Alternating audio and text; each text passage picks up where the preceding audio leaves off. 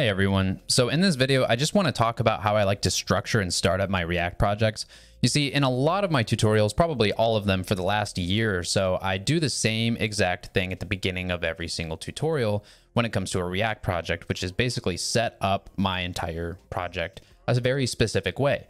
And I realized that always took up about 5 to 10 minutes of the beginning of every single one of my videos. And I wanted to stop repeating that same thing over and over and over again. So this video is going to be dedicated to that specifically. And then in the future, I'm going to link to this video so that we can skip this entire process in those videos and get straight to the content that you all care about. So let's go ahead and get started. So the first thing I end up doing is I open up my command line interface. It's different depending on your operating system, but in my case, I use the Windows terminal and specifically from within that, the PowerShell. But it really doesn't matter because all the commands are basically going to end up being the same. And what I do is I go to the exact directory where I want to put my project and I run npx create -react -app. And then I just name the app. And in this case, I'm going to call it Mega Man versus Samus. Now, this process can take anywhere from half a minute to 5 minutes, depending on your system, your internet connection, etc.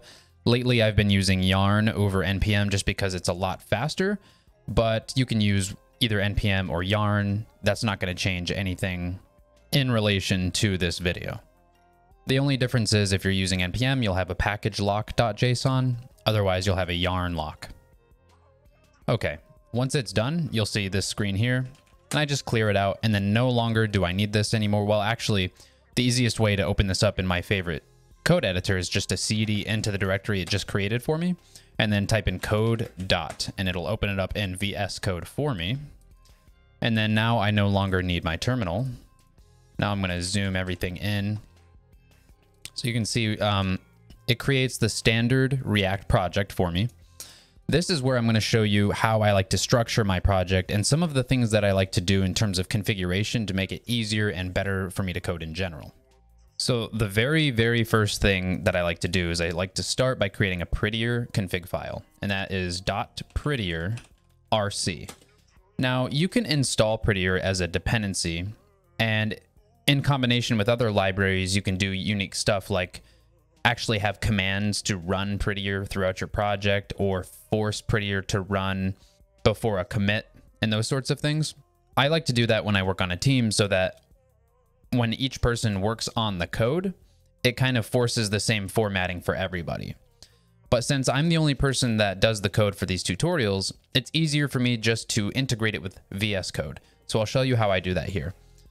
So I start by pasting in my preferred configuration. This is the configuration that I like to use for my YouTube videos, and then saving it. Once it's saved, now I have this Prettier RC config file with my preferred config. I go into my file, preferences, settings. I click on workspace, and there's a few things that I have to do here. The first thing is I type in Prettier into the search bar, and I find this config path. Just go ahead and put in the config path. As you can see, it's the path to the configuration file that I just created a moment ago. Then the second thing I do is I type in format, and I go ahead and check format on save. And then for default formatter, I scroll down until I find Prettier. So I go ahead and select Prettier here, and then that is all I need here. Now, as you can see, when you make workspace settings for your project, it creates a .vs code directory right here. Now, I don't like to commit this because people like to have their own VS Code settings, and I don't like to force my settings on other people. So in order to prevent myself from committing this settings.json file for my project, I actually go directly into my gitignore and add the .vs code folder to my gitignore so that I'm not committing my personalized settings. The second thing that I like to do is at the root, at the exact same level as the Prettier config, I create a JS config, which is kind of like a configuration file for your JavaScript. So that file is called jsconfig.json. And all I really ever add most of the time is this configuration right here, which just sets the base URL to source, includes source. And what this allows me to do is import my files in a cleaner way. And I'll show you exactly what I mean by that in a moment. So just keep that in mind. But for now, I'm going to show you how I like to structure my project. So now that I have all my configuration set up, the first thing I like to do is open up my source folder. And depending on what kind of tutorial I'm doing, typically I'm not going to be talking about tests in most of my tutorials unless it's a tutorial on testing. So I like to delete this app.test file just to get it out of the way. And in the source folder, I create a new folder called components. And I end up creating folders for every component in this components folder. So it creates an app component for you by default. And I like to keep that as the highest order component in my application. So I want to create a new folder called app inside of the components folder. And I start by just dragging the app.js file into that new folder and the app.css file as well. Now, this is where things start to differ a little bit. Instead of using app.css, I rename this to styles.module.css so that I can use CSS modules. And there's benefits to using CSS modules. That's a video on its own, but that's the way that I prefer to do my CSS in my React projects. The second thing I like to do is come over to my app.js file and remove the 2 imports at the top because I'm going to get rid of the React logo. I don't use that in my project, and I renamed this, so I'm actually going to get rid of that and import it correctly in a moment. But first, I like to turn this into an arrow function and then get rid of all this default return stuff and just return the word app just to begin. Then I don't like to do default exports, so I get rid of that and move the export here. And now we have a empty component that just renders app, and it's a arrow function. But I do want to go ahead and import my styles, but here's the thing, right? So to begin with, I'm not using my styles. So if I start this project up, it's going to say I have an unused variable, and I don't like that. So what I like to do is just go ahead and turn this into a div and go ahead and give it a class name equal to main. So styles.main. That way it's at least using this. Now that class doesn't exist, so I just go in here and for every component, I just kind of create this empty main class and main selector. That way I'm not getting any warnings in the console that says, hey, you have this unused variable. So that is the beginning of what I do in terms of the structure, but now I have to actually change some stuff or this isn't gonna run. In fact, I'll show you. So I'm using yarn for this project, so I'm gonna say yarn start, but if you're using just plain npm, you would say npm start. So I'm gonna run this and you'll see that we're gonna get some errors. As you can see, this completely failed to compile. Now let's take a look at why. So the reason why is because inside of the index.js file for the project, which is where everything gets essentially bootstrapped, if we look here, we can see that we're importing app from a file that no longer exists.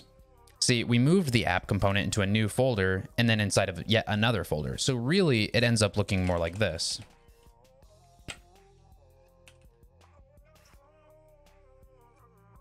Now we get another error. So now it finds the file, but now it's saying attempted to import does not contain a default export. Now, if you remember, I got rid of the default export. I prefer to use non-default exports.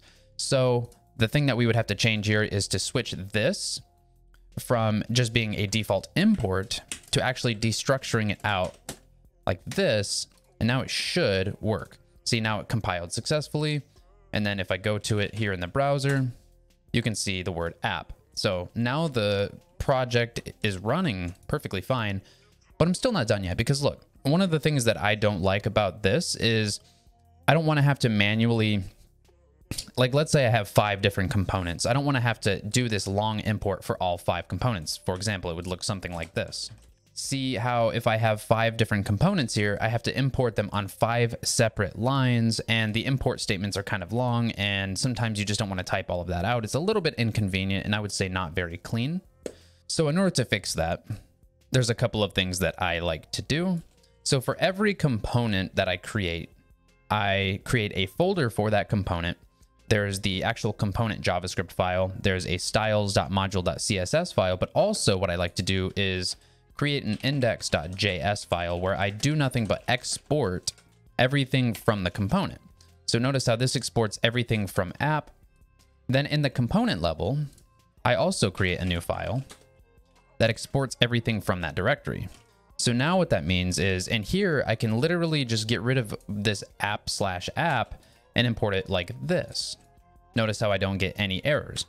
Now to make this even more simple, let's say I I was trying to import a component from within here. So in order to do that, I'm just going to create a second component for example purposes only. So give me a moment to do that. So what I went ahead and did was just created another component called app2.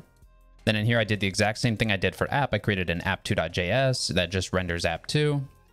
I export it in my index.js file, and then I have my styles.module.css. And then the other index.js file that's at the components folder level also exports that just like it does for the app component. So now I just have two almost identical components so that I can use these for examples. So let's say hypothetically inside of my app component, I want to import my app2 component. Normally it would look a little something like this, right? I would have to import app2 from, and then I'd have to go out of this directory into the app2 directory like that. Or since I have the ability to import it from the components directory directly, I could just do this.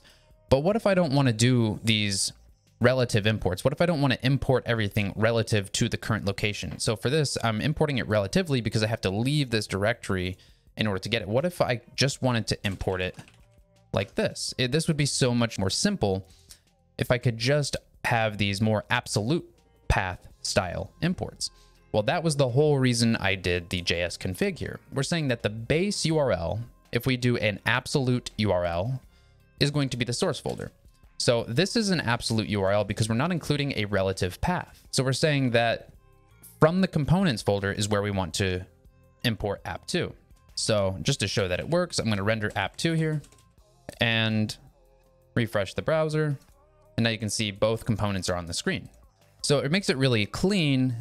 If I go to the index.js file that bootstraps the entire application, now if I wanted to also render app2 at this level here, instead of having to have a completely separate line, I could simply put a comma after app and say app2. Now I'm rendering both of these at the same time. And as you can see, there's no errors whatsoever.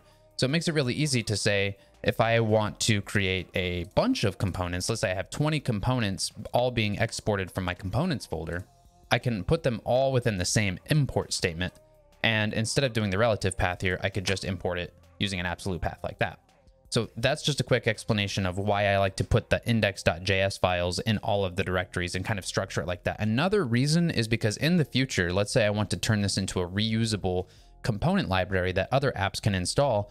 By exporting each one like this individually makes it way easier for the consuming application to import those components. And it also makes it way easier for the bundler to be able to distinguish between components and bundle them. Okay, so with that being said, I'm almost done here, but there's still a few other things that I like to do to my project.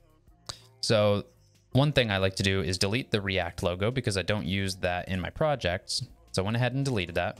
The next thing I like to do is go into my public folder and then delete both of these React logos, replace them with my own, of course.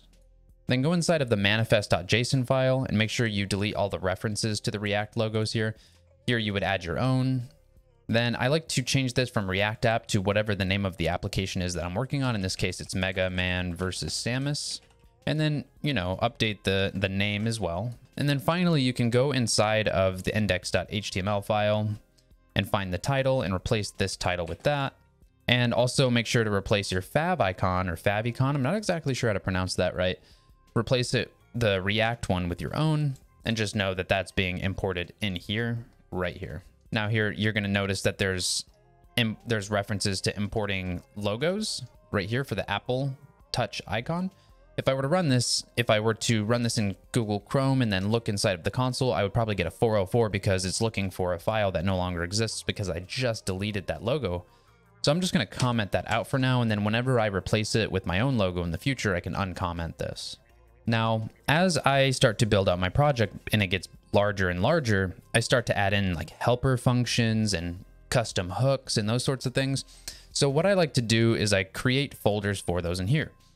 Helper functions, constants, those sorts of things, I like to put inside of a folder called shared. And then hooks, of course, I like to put inside of a folder called hooks. Now, every single time I create a new hook or a new file inside of my shared file, I want to add it to an index.js file just like I am for my components so that I can very easily import them all in the same import statement. So if I have 5 hooks here, got to make sure that inside of an index.js file that I'm exporting each one accordingly. Now, in this scenario here, I don't have any hooks or anything like that in here, so I don't need to export anything, I can just leave these index.js files empty until I have actual shared files and hooks. But the point is I follow this same structure here for all of those.